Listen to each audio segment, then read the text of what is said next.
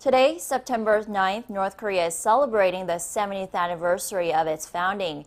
It's usually the day when the regime parades its most powerful military assets and highlights its major achievements of the year. So far, there have been only rumors and speculation about what exactly is happening in the celebrations to come.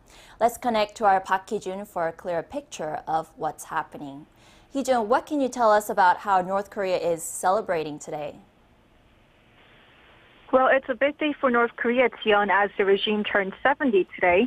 We hear that the parade already ended after beginning at 11 a.m. this morning, but we're still waiting to hear the specifics, especially on the military display and what kinds of weapons it featured, and also whether North Korean leader Kim Jong-un gave out a public message.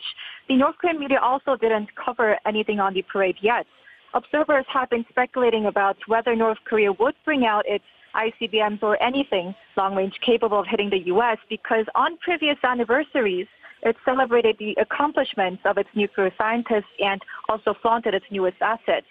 Just back in February this year, to mark the establishment of its military 7 decades ago, North Korea displayed its Hwasong-14 and 15 ICBMs, which can deliver nuclear weapons to any city in the U.S. mainland. Hundreds of trucks carrying thousands of troops heading to the square were seen earlier today.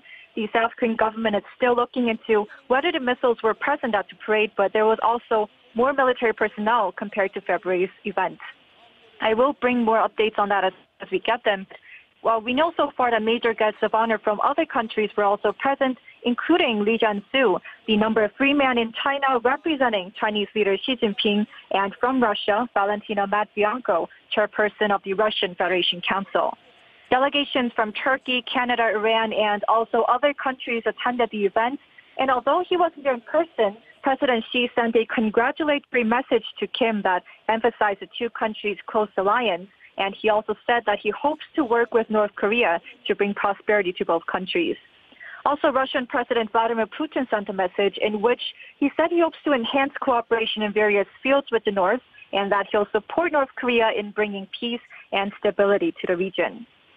Now, it's highly likely that the scale of today's parade reflected North Korea's determination to keep up the momentum of dialogue with the U.S. and also its willingness to denuclearize.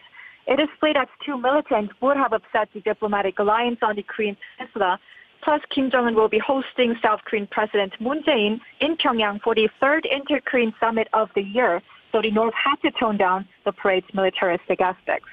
Well, that's all from me for now, Ji-yeon. I'll be back with more later. Back to you. Thank you, Hee-jun, for that report.